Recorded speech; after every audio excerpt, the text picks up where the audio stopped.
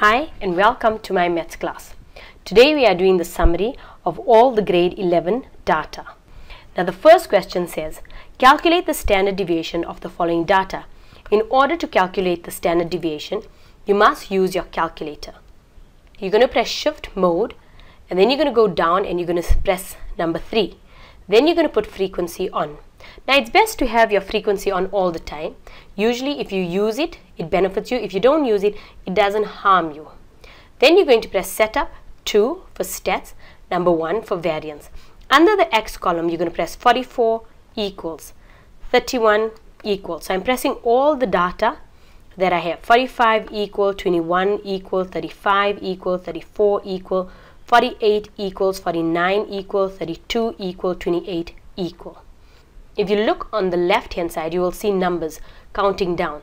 So here it stops at 10, and if you count 1, 2, 3, 4, 5, 6, 7, 8, 9, 10, we have 10 data, which means we've entered in all the data. Then you press AC. Then you're going to press shift and 1. We're looking at number 4, which is variance. And by number 4, after you press variance, you'll see again 1, 2, 3, 4. We are looking for the sign that looks like this, which means standard deviation. On my calculator, it's number 3. And our answer is 8,877. If we round it off, then our answer is 8,88. So our standard deviation is 8,88. The next question says, calculate the mean. Now, using the same information, you're going to press AC, shift 1, then you're going to go to number 4, which is variance, and you're going to press number 2, which is mean. It looks like this, equals to, and the answer is going to be 36,7. Now, the next question says, how many values are within one standard deviation? What they mean is, whenever they're talking about how many values are within one standard deviation, they're always related to the mean, which means you're going to take the mean, 36,7, we're going to subtract one standard deviation, and we are going to add one standard deviation. So we're going to say 36,7 minus 8,88, which is equal to 27,82. 27,82. Then we're going to say 36,7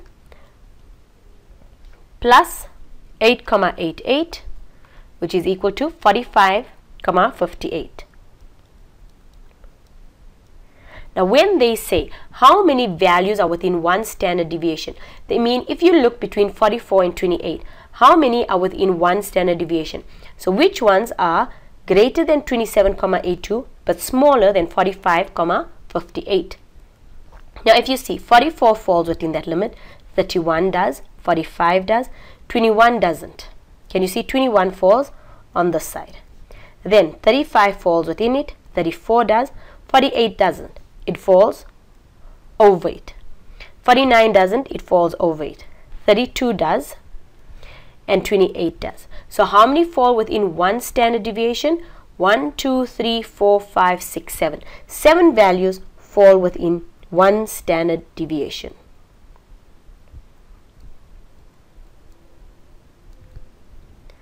Now the next question is, calculate the variance. Variance is simply standard deviation squared. So we're going to say 8,88 squared, and we have it as 78,85.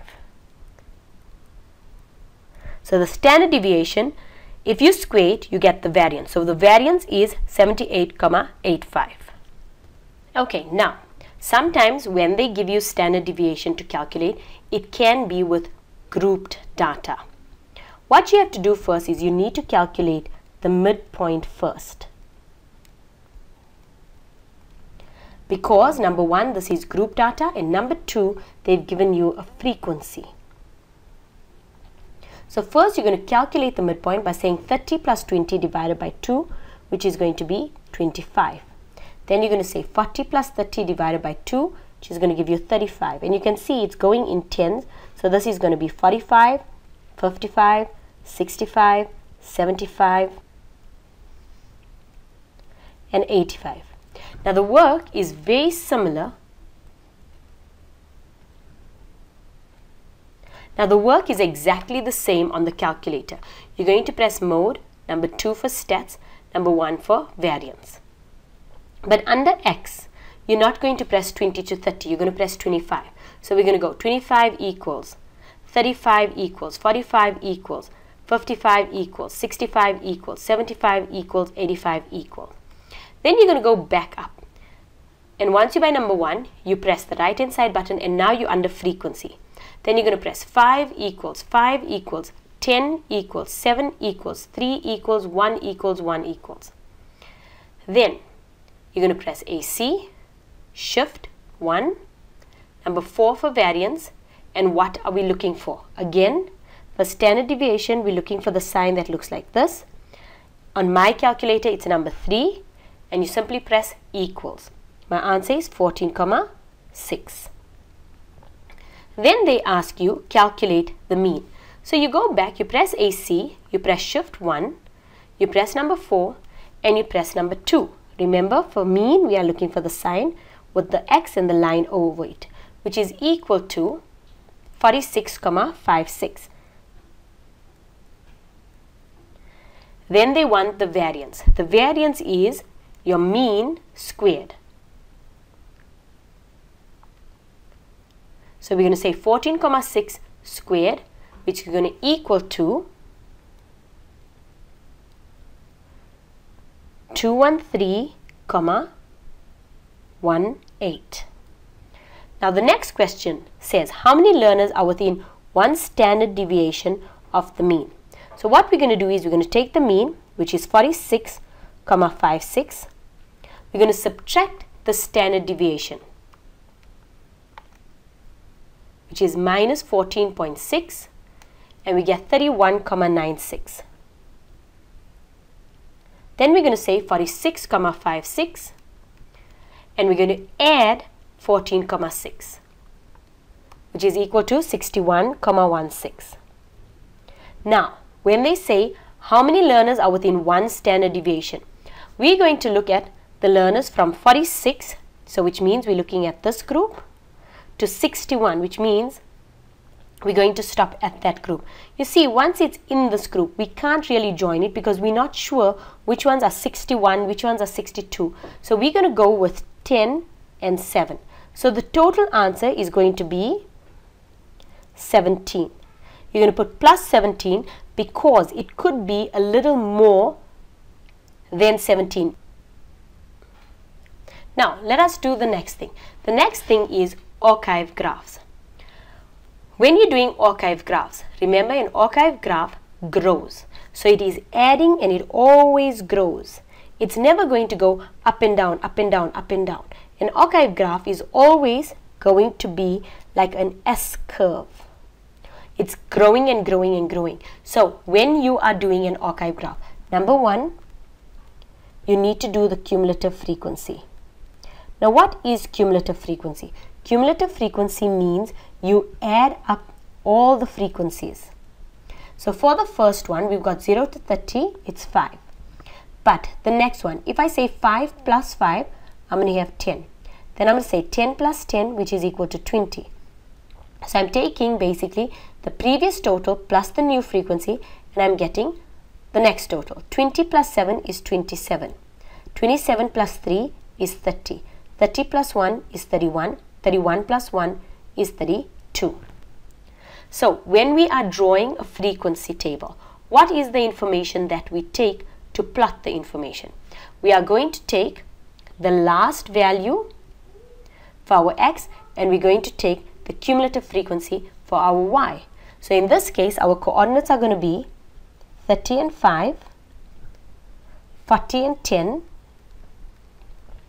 Notice that your x value is always going up. 50 and 20, 60 and 27, 70 and 30, 80 and 31, 90 and 32. Now, for an archive graph, it has to be grounded. which means that you will always take the first number, which is 20, and you're going to link it to a 0.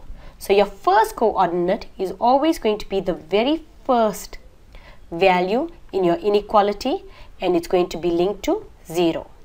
Now we plot this information. Now when we plot it, remember, this is your x and this is your y. So we're going to have 20 and 0, and then we're going to have 30 and 5, 40 and 10,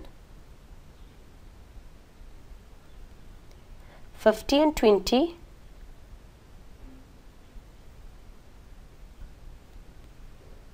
60 and 27,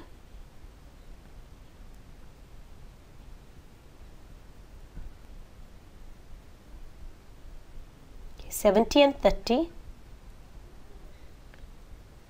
80 and 31, and 90 and 32. Then we are going to join the dots. You use your free hand, you don't use a ruler, and you go with the curve.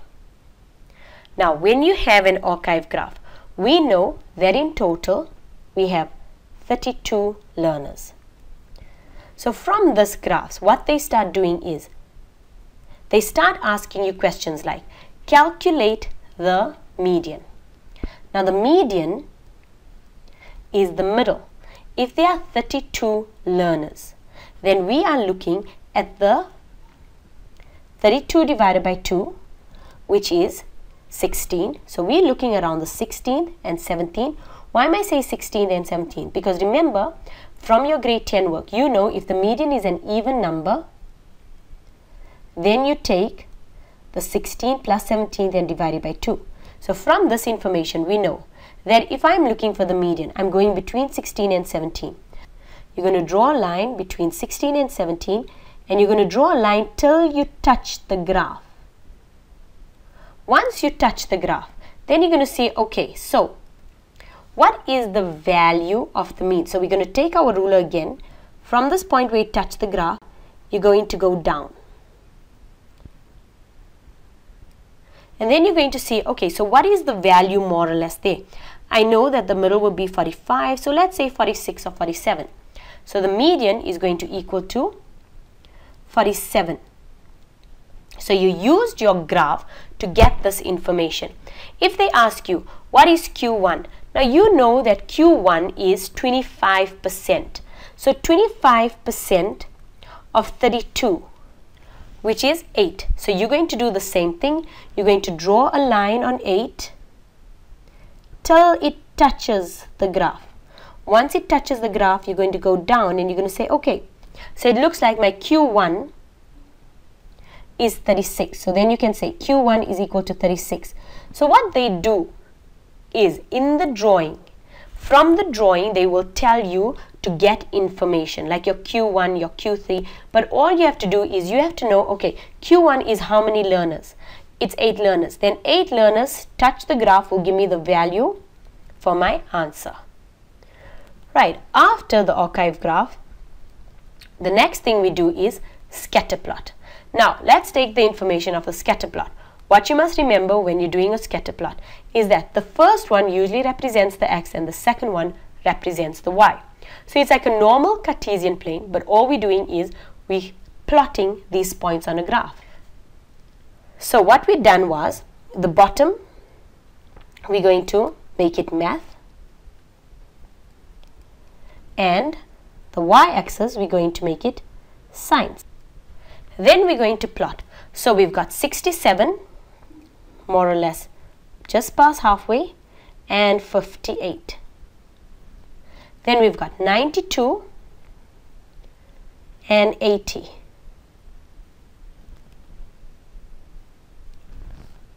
Then we have 54 and 49. So what I'm doing is I'm simply plotting the points. Then I have 48 and 52. 75 and 67. 50 and 49. 80 and 73. 15 and 24. And that is your scatter plot. Now the scatter plot, we don't really ask a lot of information on it now because it is actually the foundation for your grade 12 work. But a scatter plot simply means plotting the information on the graph. Sometimes they will tell you, what does this look like? Does it look like a straight line? Does it look like a parabola? Then you would say, I feel that this graph is a straight line graph. Because if you look, you can see that even though all the points don't touch the graph, many of them lie near the straight line. So in grade 11, they'll simply ask you, describe the scatter plot? Then you say, it looks like a straight line graph. Sometimes you'll say, okay, it's actually, if the dots go like in a U shape, then you'll say it looks like a parabola. But most of the time it tends to be a straight line graph. Now, the next thing they're going to ask you is how to draw a histogram and a frequency polygon. Now, when you're drawing a histogram, the difference between a histogram and a bar graph is that a histogram has group data. So, number one, your bars are going to touch each other. Okay? And number two, from your histogram, then can you draw your frequency polygon. You can't just draw a frequency polygon without a histogram. So, if you draw your graph using your ruler, most of the times they do give you the diagram sheets, but if they don't, you must still know how to. So, we got 10 to 20, 20 to 30, 30 to 40, 40 to 50, 50 to 60, 60 to 70, 70 to 80, 80 to 90, 90 to 100. Then we know we're going to go up. If you look, the highest we have is 14. So we're going to at least try to go up to 14. 1, 2, 5, 6, 7, 8, 9, 10, 11, 12, 13, 14, 15, 16. Now to draw your bars, the first one is going to be 10 to 20, which is 0, which simply means on the 10 to 20, I've got a 0. Then we have 20 to 30 is 2. So I'm going to go up till 2 and there's my bar. Then we have 30 to 40 is 5. So we're going to go to 5.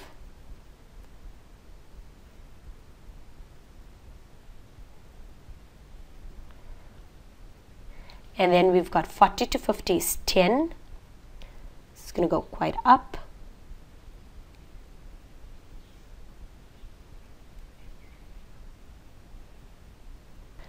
We have 50 to 60, 14.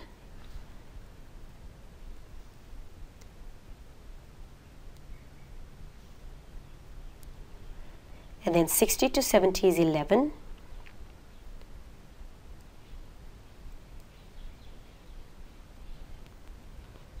'70 to 80 is 5.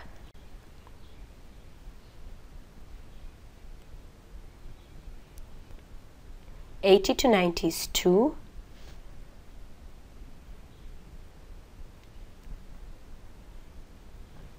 And 90 to 100 is 1. Now, what you've drawn is the histogram. In order to calculate the frequency polygon, we need the midpoints. So, for this midpoint, we've got 20 plus 10 is 30 divided by 2 is 15. 30 plus 20 divided by 2 is 25. So, you can see we're increasing by 10.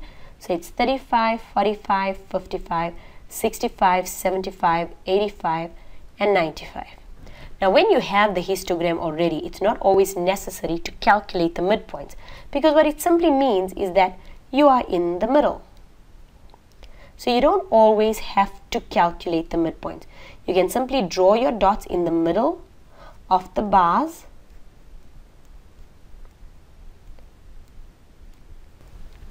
And in order to draw it, then you simply join the dots.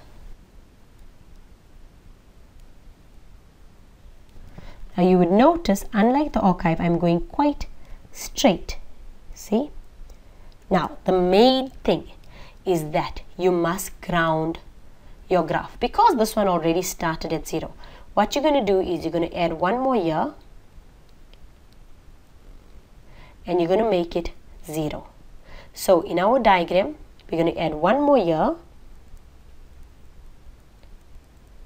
You're going to make it 0 and you're going to draw your line to join it so that your graph is grounded.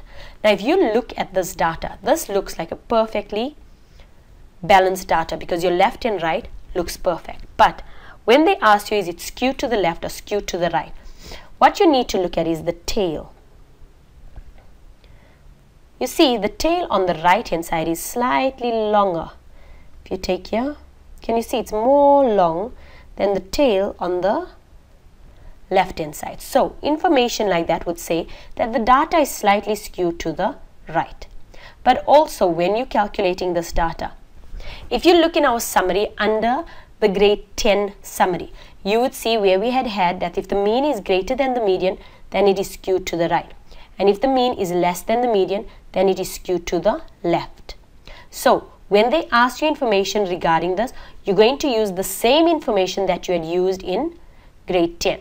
You look at the means and you look at the medians to determine whether it's skewed to the left or skewed to the right. Thank you for watching.